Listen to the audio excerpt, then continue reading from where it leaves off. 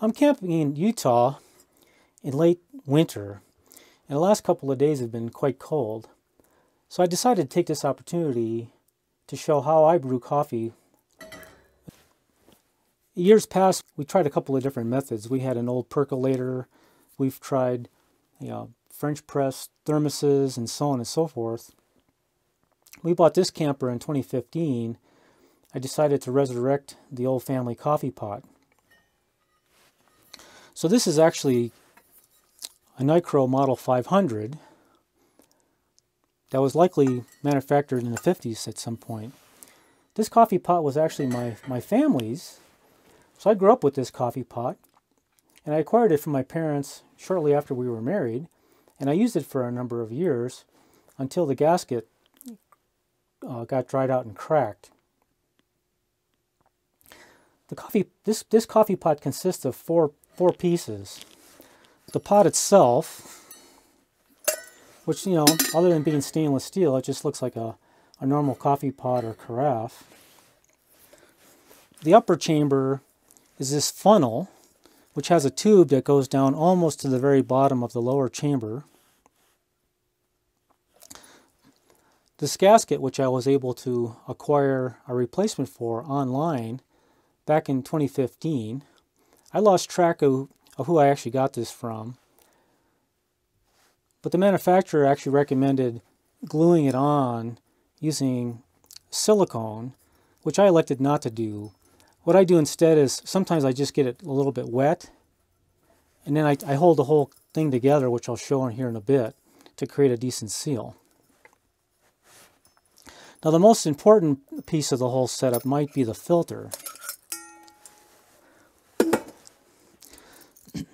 So the filter can consist of these two discs. The upper disc in this case has some triangular holes, and then the lower disc consists of these, has these round holes, and they actually don't line up with each other. So as the vacuum pulls the coffee from the upper chamber down, it keeps the big chunks of the grounds from getting at least down into the lower chamber. There's a spring to keep tension on one of two hooks. Now there used to be a little extra tab that you could grab a hold of, but at some point in the last few years, I lost that little extra piece. So the hooks just drop down inside the tube, like so, and then you just kind of reach in there and grab a hold of it. And I always use the tighter hook. So the next step is just to put some water in the pot. So I got it filled to approximately where the curve starts. I'll set it on the stove, and we'll get that boiling. While we're waiting for the water to boil, I can add coffee to the upper chamber. I often use peats. I like the Brazil flavor. The medium roast is kind of nice.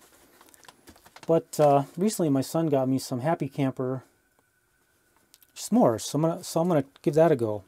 So I don't do anything special here. I just add some coffee to the pot.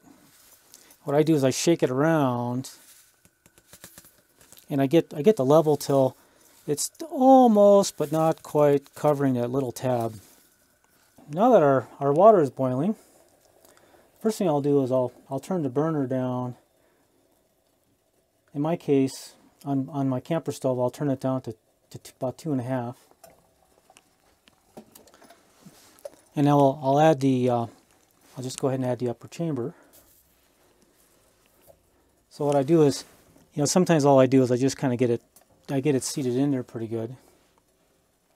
And then you'll see the boiling water in the lower chamber will push the liquid in the coffee up.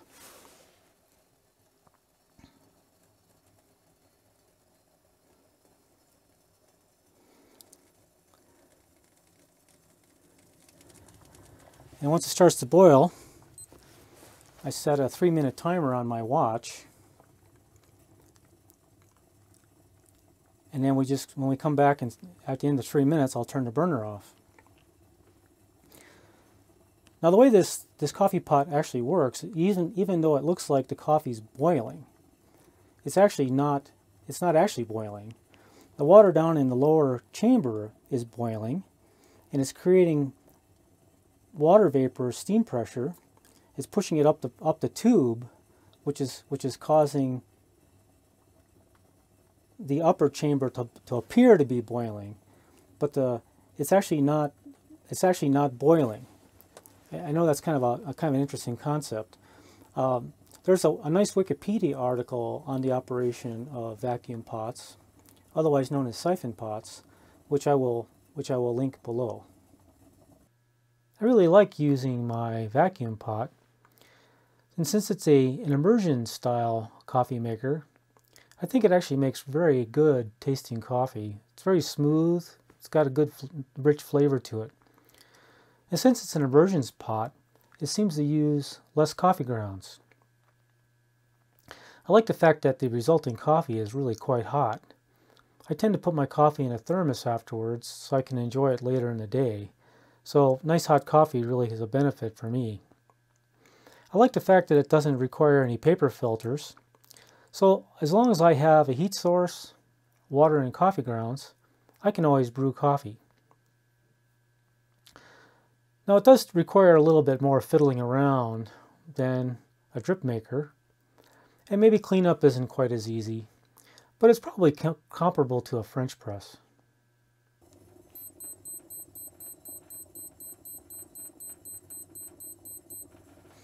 So at the end of 3 minutes, we simply turn off the burner. And now we wait.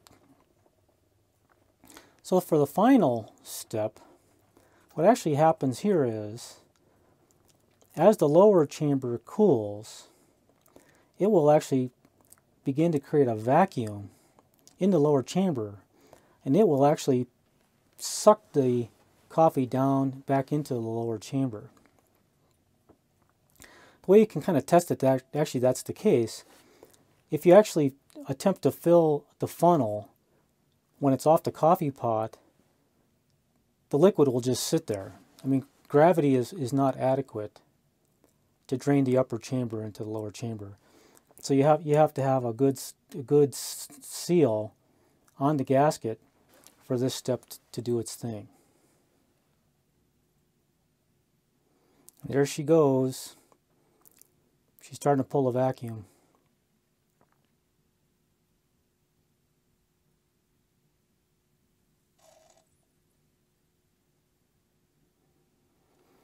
And that wasn't as satisfying sounding as sometimes. Sometimes it'll make a really good suck sound there at the end.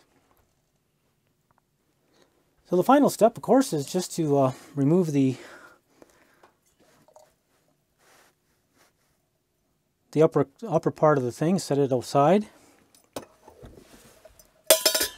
and dispense. See how nice and hot that is? And then what I do is I put the remainder of the pot into a thermos so I can enjoy the rest.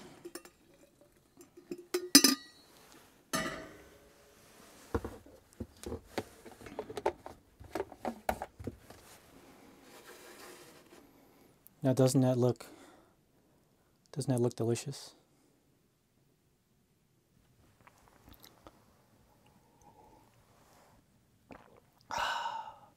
There's nothing quite like a fresh hot cup of coffee that actually tastes good while camping. So if you like this video, please give me a like below, and please consider subscribing to my channel for more videos like this and others. And if you do subscribe to my channel, you get to see me in the next video. So usually once I enjoy my first cup of coffee and things cool, then I empty the grounds. Now it's not as bad as it looks.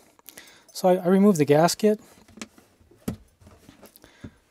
We're composters, so I carry a 1 gallon ice cream bucket with me when I go camping. Actually a couple of them if I need to. I just release the spring, reach in and pull out the little tab, give it a couple of taps, get most of the grounds off the filter, and then typically I'll have like orange peels or banana peels around. So I don't need to do it this way, but if I happen to have an orange peel or a banana peel laying around, I'll just reach in there. It just saves me from having to clean my hands off.